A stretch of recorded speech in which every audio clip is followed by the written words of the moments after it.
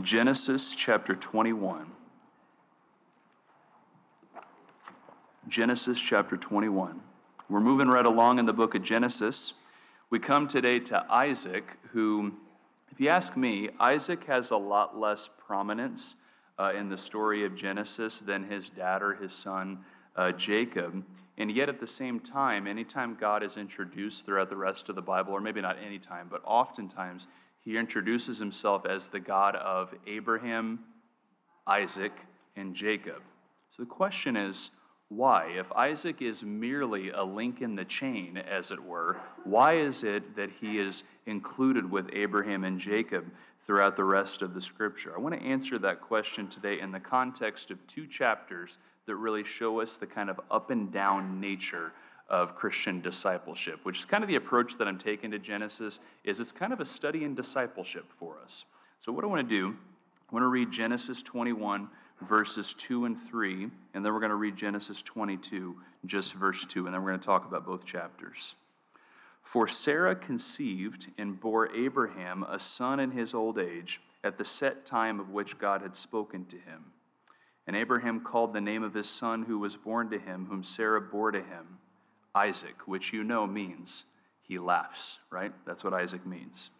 In verse 2 of the next chapter, chapter 22, then God said, take now your son, your only son Isaac, whom you love, and go to the land of Moriah and offer him there as a burnt offering on one of the mountains, of which I shall tell you.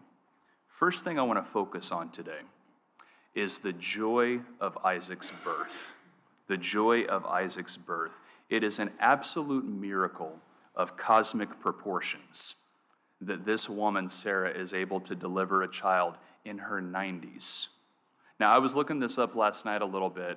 I queried Google, who is the oldest woman in recorded history to give birth to a child? And it said some woman in China or India or something was 67 years old and apparently gave birth to a child. And I heard that and I said, okay, maybe, but it seems like it's a little bit of a stretch. But, shows my unbelief, I suppose. What I will say is this: Sarah is in her 90s, and she is here getting a child because God had promised her that. It's just an absolute miracle. After all these years, decades, all these attempts to assist God, all those times when the story could have gone south, God was faithful still. I don't think that I can adequately tell you how much of a miracle that this was, that Sarah was able to give birth to Isaac at her age after all of those years. And I think that that's why there's redundancy in verses 1 to 3 of chapter 21 there, where it says, the Lord visited Sarah as he'd spoken. Sarah conceived, bore Abraham a son at the set time that God had spoken to him. So there's redundancy. Verse 3, Abraham called the name of his son who was born to him, whom Sarah bore to him, Isaac. It kind of keeps repeating the same phrases because it's almost as though Moses, who I think is writing this in the inspiration of the Spirit, is saying, just in case you forgot, this was something God promised and it's something God did. Maybe you've been in conversations before and there was about something where there was a little detail that you thought the other person was leaving out, so you gave the detail and then they didn't respond to it, so you waited until you had a time to talk again and then you repeated the detail because you didn't think that they could hear it. I've been on both ends of that, actually. And that's kind of what God is doing here. In case you forgot, I did this. I gave this child to Abraham and to Sarah. God has been faithful. This is enormously pastoral to us, isn't it?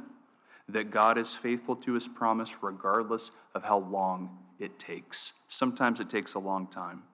Note Sarah's words there in verse 6. It says, Sarah said, God has made me laugh, and all who hear will laugh with me. She says this because earlier on when God said to her that you're going to have a son, she laughed. And so did Abraham. And so God said, okay, you're going to laugh at my promise? You're going to name the child, he laughs, so that you will always remember that you laughed at my promise that I gave you. And yet Sarah is here saying in verse 6, not that the laughter is at them, but that the laughter is with them. You know why? Because now the laughter of mockery has turned into a laughter of joy. Imagine being in this position that Sarah and Abraham are in, the utter joy. We thought we were crazy, and everybody else thought we were crazy too. And yet here, is our son that God had promised to us. We laughed in mockery, and now we laugh in joy. Similar, I think, to Mary in the New Testament, who was probably laughed out of the room in shame every time she told somebody, yeah, I'm still a virgin, even though she's pregnant there. And yet she had God with her, and she lives on throughout history because of her faithfulness. So Sarah lives on in history because of her faithfulness, even if she laughed when God first told her. Because to call God the God of Abraham, Isaac, and Jacob is to remind everybody of Sarah, isn't it? And again, this is not planned to be a Mother's Day sermon, but here moms figure prominently in our message today. Anytime Isaac is named, you should remember Sarah, because Isaac was the baby who was given to Sarah. And here, even though Abraham gets a lot of the Genesis narrative, and then Jacob, Isaac's son, gets a lot of the Genesis narrative, and Isaac doesn't really. The reason why he's included in that name of God, the God of Abraham, Isaac, and Jacob, is because he is an absolute miracle of God. I would argue this is just as momentous as the Exodus. That's why God repeatedly reminds everybody of Isaac's name, because this is something that should not happen.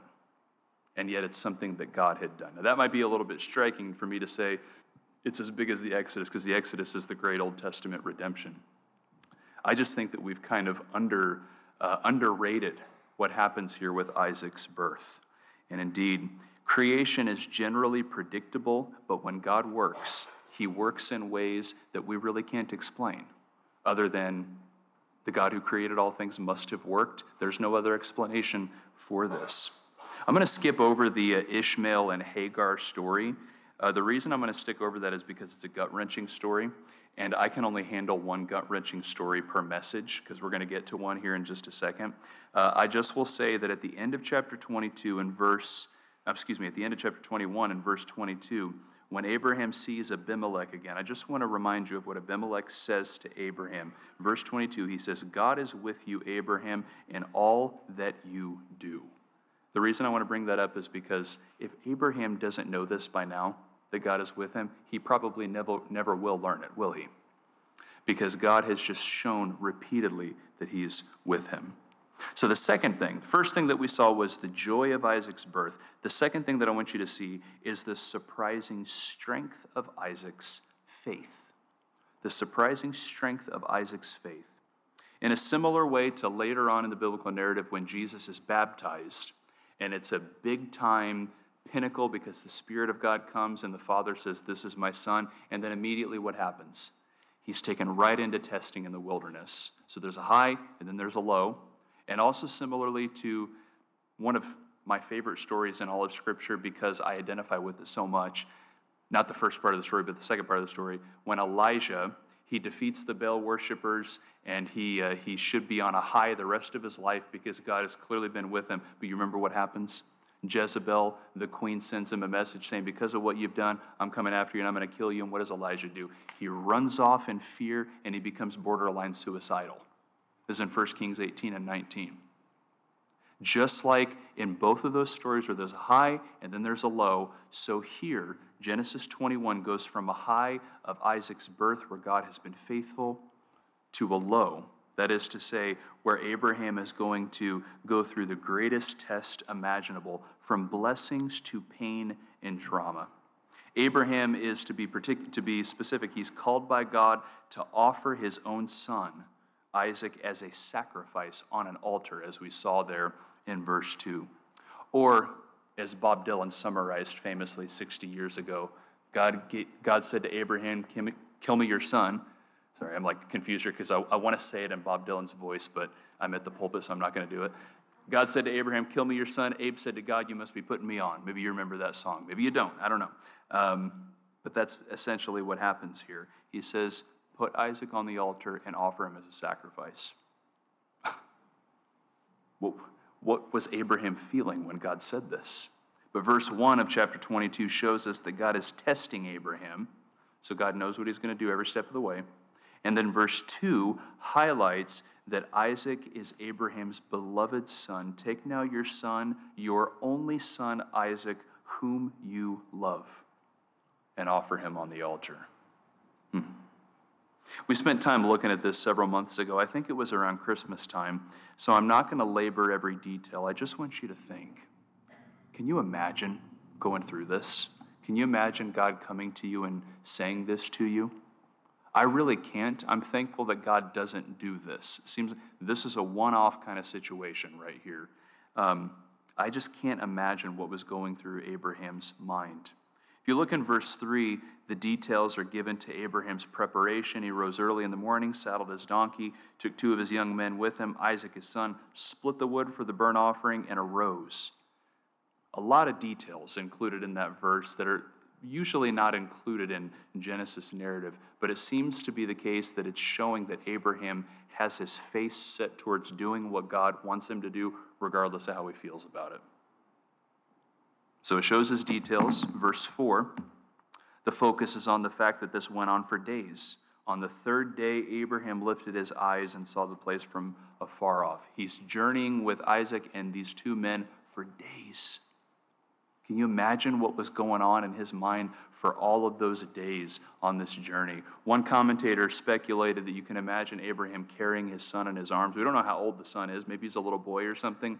And as he's sleeping, Abraham looks down at him, and then he has to look away because he's about to start crying at what he's about to do. I don't know.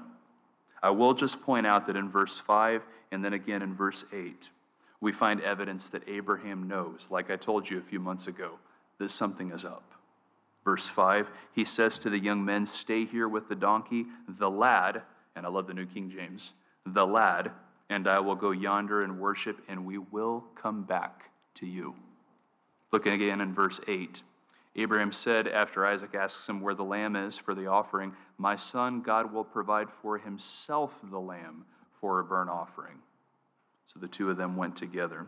I think that in any event, verse 1 says this was a test and that the promise had been repeated so many times to Abraham that God was going to bless him through his son Isaac, that Abraham knew somehow or another Isaac and I are coming back down that mountain together. I don't know how God's going to do it, but I believe that God is going to do it. That being said, Isaac's part in this narrative is so often passed over, isn't it? We don't talk about what's going on in Isaac's mind throughout this entire thing. What was he thinking? God doesn't really tell us, does he? We don't find what Isaac was thinking. Only the implication that paralleled to Abraham's incredible obedience was Isaac's incredible obedience, even if it means death on the altar. Because look in verse 9. They came to the place of which God had told him. Abraham built an altar there and placed the wood in order. He bound Isaac his son, and he laid him on the altar upon the wood. This means that Isaac went along with it. We don't find any fighting. We don't find any arguing here. He went along with it. And I might be speculating here, but I think it's reasonable, isn't it? He went along with it, especially considering the fact that in Hebrews 11, Isaac's faith is highlighted as being just as faithful as all those other giants throughout the Old Testament.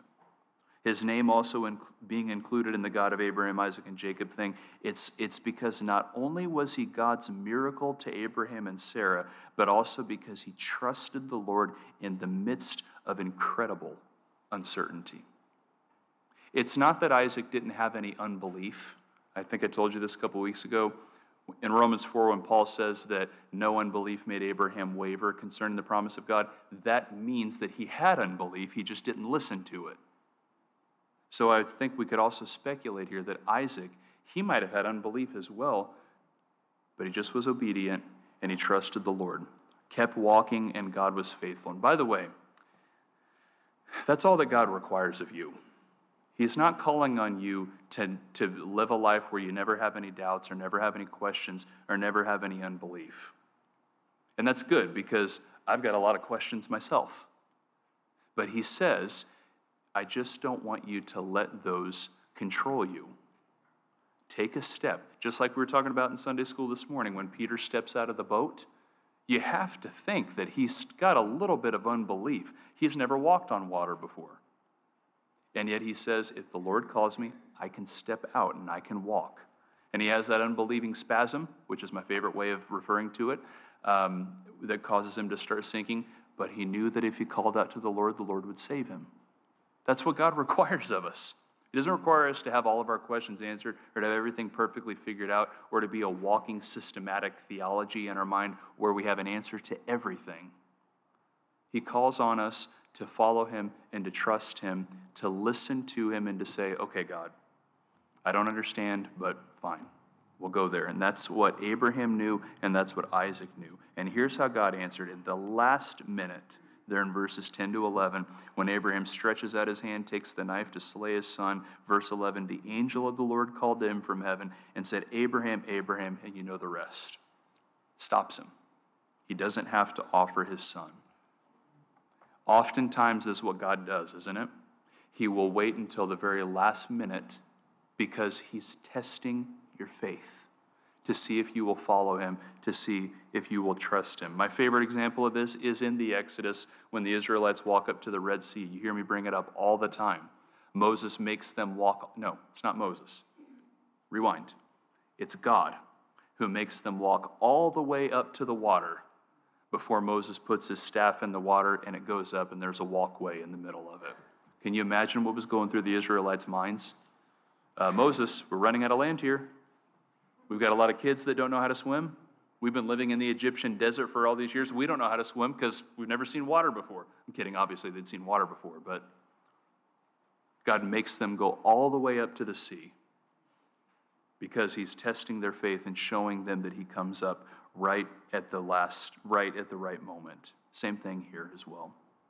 We should see this rhythm of God making us go all the way to the end so that we will see that he's even there too.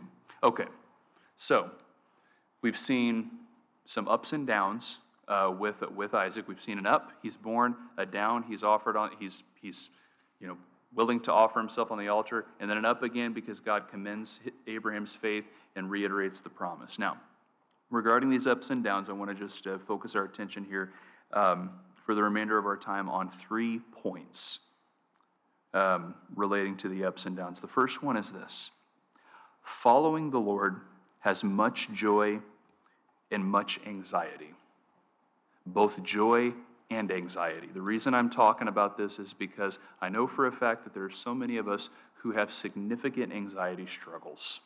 I just was reading a book over the last year by Scott Stossel. Maybe you've heard his name before. He was an American.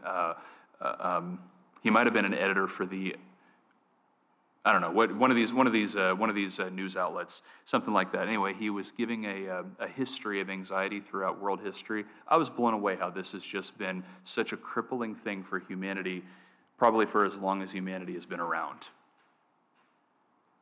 And it's still prominent with us as well. Many of us struggle with it. Much joy and much anxiety. It's not one or the other. It's not either all joy or all suffering, but it's both, isn't it?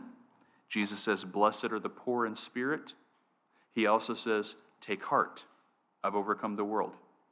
So I'm with you. If you're poor in spirit, you're in a good place. Take heart. I've overcome the world. He says, blessed are those who mourn. He also says, rejoice, for your names are written in heaven. Paul says we must suffer with Jesus. It's like, that's not what I signed up for. Oh, yes, it is. If you became a Christian, you're going to suffer with Jesus. But he also says, rejoice in the Lord always. Again, I will say what? Rejoice. Paul, well, which one is it? Am I going to have to suffer or am I going to have to rejoice? Both. It's part of the Christian life. Say, doesn't God want me to be happy? Doesn't he want me to have joy? Of course he does. Of course that's what he's after for you. And you will be happy and you will have joy in glory one day. But until then, living in a good world gone bad, which is what this world is, it's a good world gone bad, we cannot expect perfection, can we? We ought to expect ups and downs as we journey by faith. C.S. Lewis in the Screwtape Letters, and I often make up words in the pulpit. This will sound like a made-up word. If it is, I didn't make it up. Lewis talks in Screwtape Letters about undulation. And undulation is this: we go high in our Christian life, and then we go low in our Christian life. And we're going up and down all the time in our lives so that we are not too comfortable in one place or another. And that's how God keeps us from getting stagnant, either too high or too low. If we're too high, we're too comfortable in the world and we're not going to love the Lord. If we're too low, we're not going to hope in Christ. We're not going to have hope. And so what does he do? He gives us both highs and lows. Some of us are more prone to lows. Some of us are more prone to highs. But at least he gives us both to keep us moving forward. And thus we're not at home in this life, but we also know we're right where the Lord has us. He's shepherding us, whether we're in the slough of despond or we're having a sight of the celestial city. We know that he's got us. There's both Genesis 21 and Genesis 22. So the following the Lord has much joy and much anxiety, just like Abraham knew and just like Isaac knew here from an early day. Secondly, expect anxiety to follow joy. Great times of joy, great highs. Expect that there's going to be an evening out that's coming later. And I don't want to be like Johnny Raincloud here if you're going through a high time. But if you've been walking with the Lord for a long time, you know that there's going to come a time where I'm going to have to go low again. It's in the lows, Lewis rightly said, that God teaches us to walk. Think about it like this. He puts his hands on our legs and he says, here's how you walk. And that's what the high points are in life. But then the low points are when he takes his hands away and says, you know how to do this. You can do this. You just need to walk. In a similar way that my 3-year-old Dorothy May is riding her bike all the time outside now. It's got training wheels on it, and we are going to come to a point eventually where she's going to have to learn how to balance on that thing without the training wheels, right? And it's not just going to be something where I'm going to be able to say, you can ride the training wheels fine. You're going to be perfect the first time that you try to ride your bike without the training wheels. You know what's going to be required. I'm going to have to take those training wheels off, and she's going to have to kind of learn to balance herself. How's she going to learn unless she tries? In a similar way, if that's the case, the Lord takes us into high times with training wheels. And then he says, you learned what it was like to go. Now I'm going to take the wheels off and you're going to learn how to balance as well, trusting me. That's what the low points are. Oftentimes, just like what follows the joy of Genesis 21, there will be a puzzling time of trial, like in Genesis 22, with Abraham offering Isaac on the altar. It is puzzling, isn't it? Why does God need to know Abraham's faith? Doesn't he already know it? I'm thinking about like later in the Gospels when Jesus is about to feed the 5,000. And he asks Philip, one of his disciples, he says, how are we going to feed all these people? But John tells us Jesus said this to test Philip because he knew what he was going to do. Doesn't God already know? Why does he need to test Abraham's faith? Let me just be frank here with you. Let me just give you the most scholarly, academic, smart thing that I can tell you. Why did God test Abraham like this? I don't know. I don't know. He doesn't tell us because he already knows his faith. He already knew what he was going to do. And it is modernistic, a product of the modern mind, to say, I have to understand everything if I'm going to believe and follow the Lord. Isn't it the exact opposite of Proverbs 3, where it says, lean not on your what? Own understanding, but acknowledge the Lord, and he will make your path straight. Boy, we don't do that well because we're so smart today. Kind of, in some ways. We know a lot of things. I wonder how much of what we know is actually important. Say, I have to know the future. I have to know what God's going to do. No. Faith says, I believe that God knows what's best for me. And if I'm struggling to believe that now, he's going to show it to me. He's going to reveal it to me, and he's going to prove himself to me again. Think about it like this. Regardless of how painful this trial was, can you imagine how Abraham's faith grew through this? He might have come out of there saying, boy, Lord, that was pretty rough. But he also came out of it saying, I went to the absolute breaking point of my life, and God met me there. If he met me there, isn't he going to meet me here and here and here every other step of the way? Think about how his faith, we might not understand God's methods, but we can see the effect of it. Abraham clearly had to grow. And by the way, somebody and I were just talking about this the other day. It's not a test of your faith if you're not struggling with your faith. Think about, that's what James says in James 1. The testing of your faith produces steadfastness. If you're not struggling with your faith, it's not a test of your faith. And so what that means is that if you really want to grow in grace, if you really want to grow as a Christian, you're also going to be growing in the intensity of the trial that God is going to have to hit you with sometimes. And so rejoice if things are really rough. Rejoice if you feel like the enemy is after you and you're wondering if you're even a Christian. Rejoice. It means that the Lord is testing you because he wants to grow you even more. Say, oh great, that means even more intense trial later on. Yeah, but this is going to result in glory one day, and you're going to be so glad that the Lord did all this. And you know that this is the truth. So expect the anxiety to follow the joy. Third thing I want to say here. Expect joy, therefore, to follow the anxiety as well. There's much trial, there's much difficulty, but there is always an afterword. Think about in Hebrews 12, that great passage on God's fatherly discipline of us and how it's painful, but it says also in that chapter, afterward, it yields the peaceful fruit of righteousness to those who've been trained by it. There's always an afterward, isn't there? God always has a purpose, and it always comes to an end in time. We've grown, we're intact, we're thankful. We say, I don't know his methods, but I know that he does, and I know that I've grown.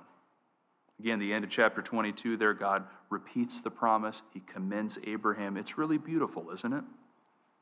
Spurgeon was fond of pointing out how it's often the case that joy follows anxiety, and then that leads to eventually there's going to be more anxiety, but then joy is going to come later on as well. It's just this kind of up and down thing, and the result is always growth in grace.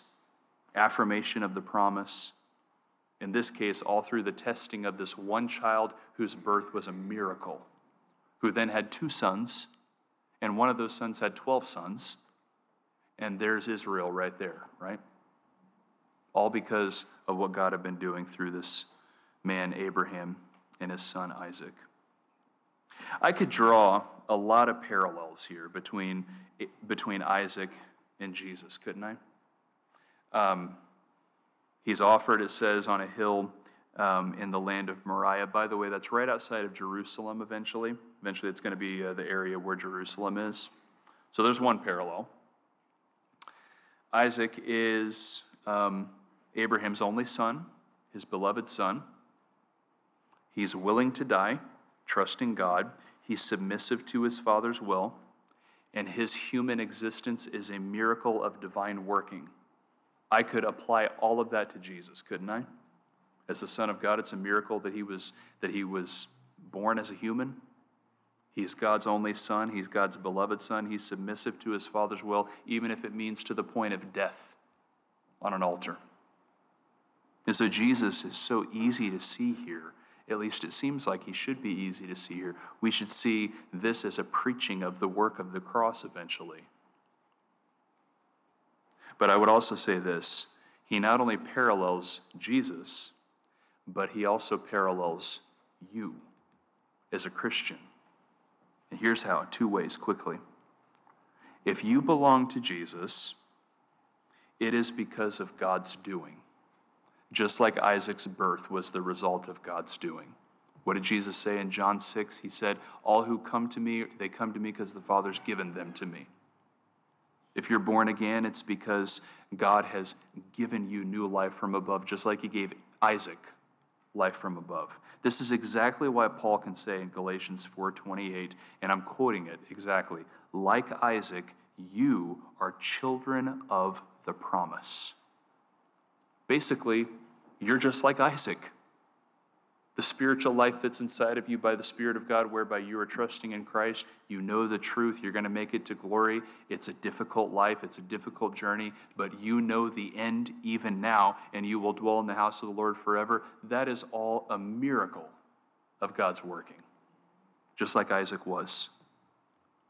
Don't think that he will forsake the work of his hands.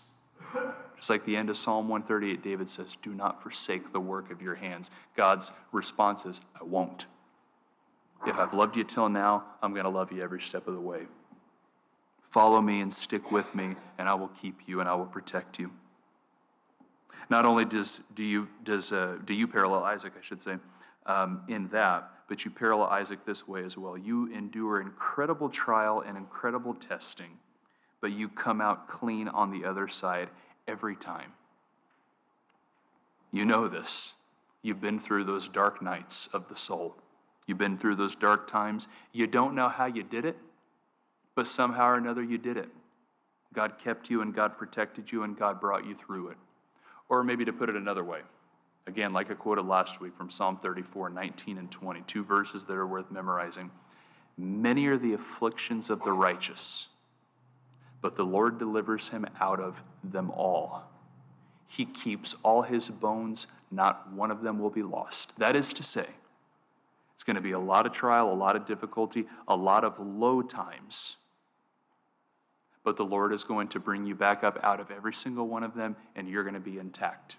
You're not going to lose anything of yourself. Actually, you're going to gain yourself more and more. One more thing I want to say about this quickly as I'm closing, and it's from Matthew 22, and you don't have to turn there, but you remember Jesus when he's confronted by a group of theologians and scholars who don't believe in the resurrection, and they're very wise in how they approach him, although apparently they're not that wise because they try to outsmart Jesus, and so maybe they're not as smart as they seem. But they come to him and they try to trick him into teaching about the resurrection that's going to be illogical or something like that. And Jesus responds by quoting what God says to Moses at the burning bush. I am the God of Abraham, Isaac, and Jacob. And Jesus says, this is proof of the resurrection. Now I sit back when I read that passage in my little chair in my office. If you've seen my chair in my office, you know it's not a little chair. And I sit back and I just say, how is that proof of the resurrection? How is that proof of new life? And my immediate thought is to say that Jesus is saying that Abraham, Isaac, and Jacob are alive with God in heaven, and that proves the resurrection. That very well might be what Jesus is saying. In light of the broader context of Genesis, I wonder if there's something more to it than that. Not to the exclusion of that point, but maybe there's something more to it. You remember what God said to Adam and Eve. In the day that you eat of the fruit of the tree, you will what? You'll die. He says you'll die. But when somebody comes to follow God after that, after they're cast out of Eden, when they come to follow God, is it not the case that in one sense they've come back to life? I think that this point is made in the parable of the prodigal son. When the son goes off and squanders all of his inheritance, when he comes back, what does the father say? My son was dead, and now he's alive again. It's like he wasn't dead, he was living, and he was off squandering all the inheritance. But he was actually dead because he wasn't at home where he should be. In a similar way, it seems to me like perhaps Jesus' point is not a point about heaven. It might actually be a point about the faith of Abraham, Isaac, and Jacob, following God, walking with him, trusting themselves to him. Because that's true life. That's eternal life. That's something that never ends. It only gets better and better. Because using this life to further God's kingdom is truly eternal life. Again, chapter 22, where Abraham offers Isaac on the altar, or at least begins to, that would feel like death to Abraham, and it almost was death to Isaac.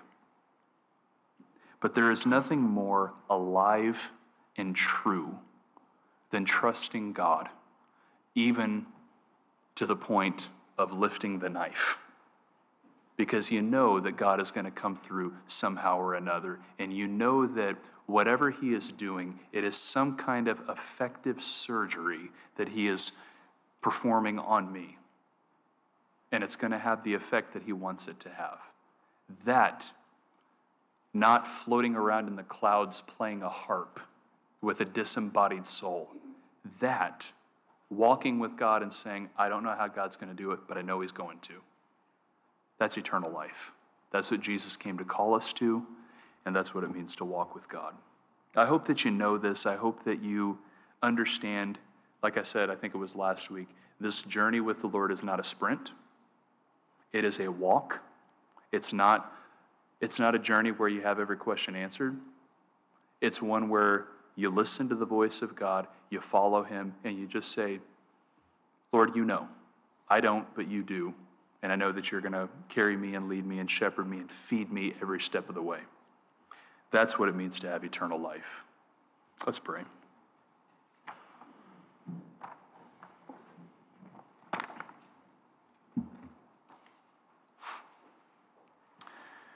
So our Father and our God, we thank you that you have given us these true life pictures of what it was like to journey with the Lord even before he came into the world in the person of Jesus Christ. And we're on the other side of that, and yet we're waiting on Jesus' second coming. And we're also living by the Spirit, just like they were living by faith in the promises of God, which really the promises are the presence of the Spirit. We are in a more powerful and in an even more effective way, walking in and keeping in step with the Spirit, who's the presence of Jesus with us. And we don't see the future. We hardly understand the present, let's be honest. But you know. And we think about this young man, this little boy, Isaac, born as a miracle, and then full of faith, trusting God, trusting his father. And you came through at the last minute, as you always do. I pray, O Lord, that we would also trust the Lord to be out for our very, very best. The cross proves to us that nothing else could be the case. And so I pray that if there's anybody here who hasn't come to Christ yet, move in their heart, Lord. Help them to taste and see that God is good, and help them to see that God wants them.